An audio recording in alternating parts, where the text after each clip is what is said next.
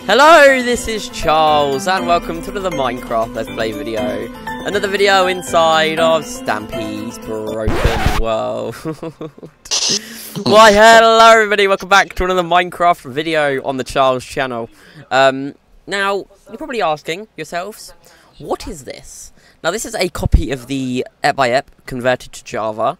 And this is the process that we're going to have to be going through for a couple of weeks, we are thinking. To get this perfect. So if you're finding some differences or seeing some weird inconsistencies, that's because this world is glitched. It's like Worlds Apart, a video that Stampy did. Bingo Hall, for example. What is that? The Bingo Hall, because it's concrete. So basically, I can tell you the story of this world. So this is Stampy's world, we all know and love.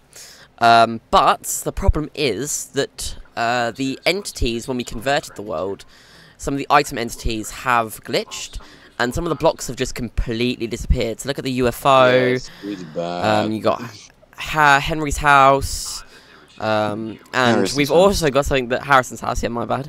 And we've also got something over here. I found really funny. The melon tree is just completely gone.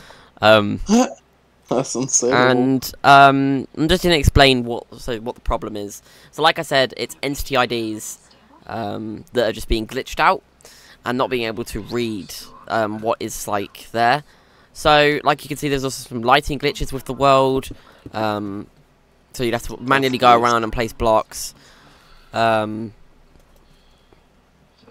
here, the castle's actually looking alright. That's one build that I thought would have gone, but look, all the ice is glitching. You know, the Sunland is actually not that bad. I think that's a patch, you know. Yeah, the biomes are probably weird. Go to like the boat shop. The biomes are weird. Recycle Michael is gone again on this world. So is the barbers, so Snack on Track, so it's a bit. Oh, the fireworks shop's gone. The slabs, the clean machine. Only on this world, right? The clean machine is gone as well. I didn't even know this was down here. Oh yeah, Symbol's house. You know, look at flying fish, for example. But also another thing that we'd have to manually change with these worlds is that the signs are usually one more up now on Stampy's world because all of the sign data changes.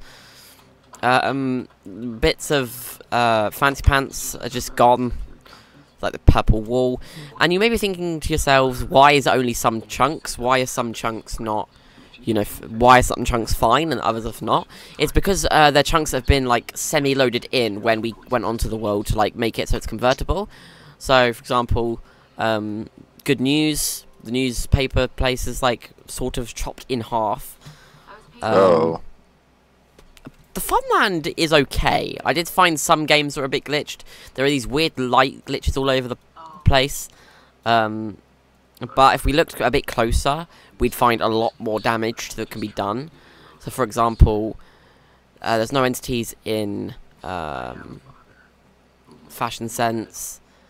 But that's pretty much it. I mean, there are some glitches on the floor, but this is one of the reasons why what we want to do, which is get this world back on bedrock with accurate edges, is going to be very, very difficult, mainly because we need a world that's acceptable enough to put on the bedrock, Well, not even only that, it's the fact that they fixed it in a lot of converters where, you know, when you convert a world over and like the chests are all like split down the middle, like the double chests, a lot of converters are now doing a fix for that, and that is going to be very, very difficult because for accuracy purposes, that split is kind of what makes Stampy's world accurate when it's on bedrock, because it's, you know, you can tell that like the chests are all weird. So with them being fixed, it's put us in a rock and a hard place. Do we sacrifice the edges for split chests, and you know, I can sort the signs out through doing some freaky stuff on my brother's old Xbox, which that's fine,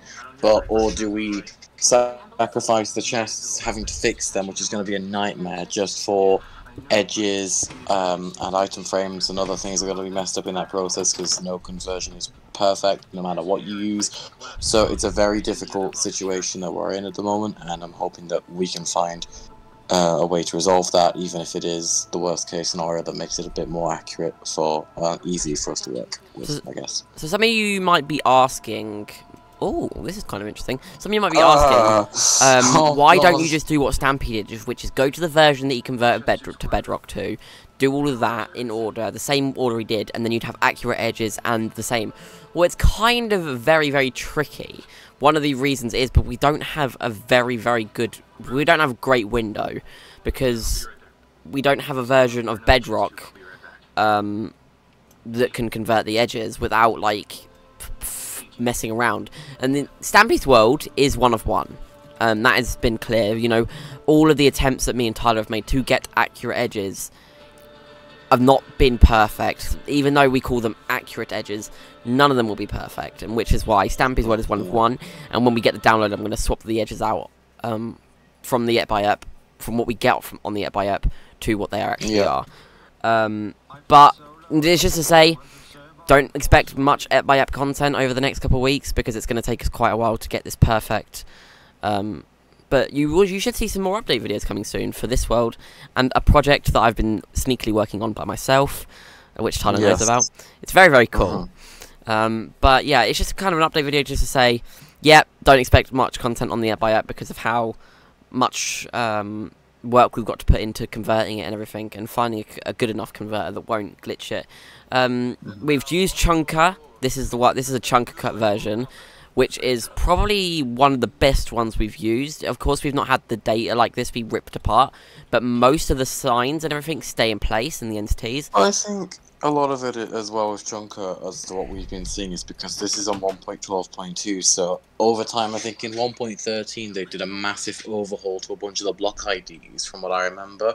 So pretty much it may work a little bit better on a newer version, but it still kind of puts the thing into perspective of, like, what outcome do we want from this versus, like, what outcome can we get from this? Because, of course, the best case scenario is having everything there, but it's not going to be that easy based on how things are being, because based on the way Minecraft and Microsoft and, like, Mojang have been with world conversion, it appears evident to me that they're not going to fix the signed data being corrupted in conversion. That is always going to be a problem from here on out. So it's a very, very downhill perspective if things don't go our way, realistically.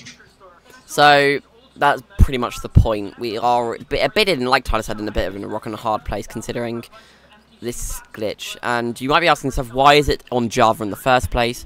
I've got a schematic in the accurate edges to the world. I love that mountain over there, that looks sick. So it's kind of going to be a bit difficult to do that with this glitch in the way. We're not going to go and refix everything that's broken, because that would just take too long. But that's pretty much it. We can't really do anything until I figure out a good way enough to get it accurate. But that's the run over. Thank you guys for watching. Expect more content on the channel soon, and I will see you all later. Bye! Bye-bye.